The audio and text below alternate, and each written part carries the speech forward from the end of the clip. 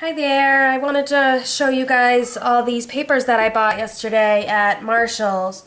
They had a really good sale on them, and I saw it on a YouTube video, somebody's paper haul. So I rushed out there yesterday and bought up all the papers that they had. And most of them were $5.99, and they're regularly $20, so I picked them up. And one of them was $1.99. This color box stack here with different browns, grays, and blacks, and some creams in there as well. Oh no, this is the alphabet stack with all kinds of different alphas in the 10 different colors. That's right, 1,600 pieces of letters. This was the $1.99, which is really good deal. And this one was ATD. I don't know what company that is, but it's the Earth Tone stack. And this one was $6.99. But it's really thick cardstock. Some of them are textured.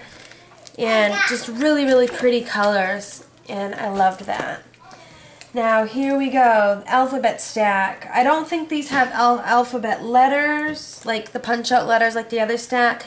But it is paper with letters on it, and it's really pretty. And they're like black. They're black and white, which is, you know, can go with just about anything. But here they are. That one, Street Lace from Die Cuts with a View. Look how pretty this one is. I just love the patterns and the colors. It's just absolutely beautiful. Look at that, like a little journal box on that page. I would cut that out and use it alone. Butterflies, but just beautiful, beautiful paper. $5.99. The Colorful Life cardstock stack. Another one, Die Cuts with a View, and this one was $5.99 as well.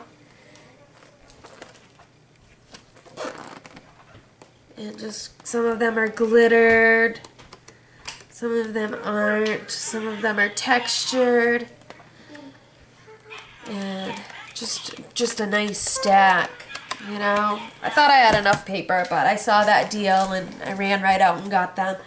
Nana's Kitchen, I've been seeing this paper all over YouTube and blogs. This has glitter. It says with glitter. But just really, really pretty paper. And I just wanted to share it. Share it with you all. I got mine at Marshall's, but I believe TJ Maxx has them as well. When I got to my Marshall's, these were the last papers on the shelf. I was so lucky. So, look at this one right here. It is glittery. Oh my goodness, I just love it. Absolutely.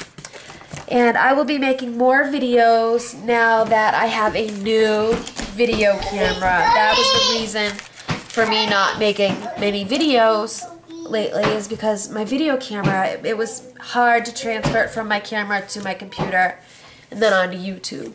So now that I have this camera, we'll see how, you know, this will be my first video I upload. So we'll see.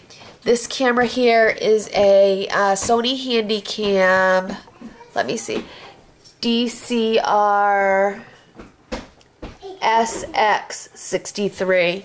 This thing is so tiny, it fits right into the palm of my hand. It's like this long and it fits right into my hand. It's awesome, I love it. So we'll see how it turns out. Alright, bye everybody.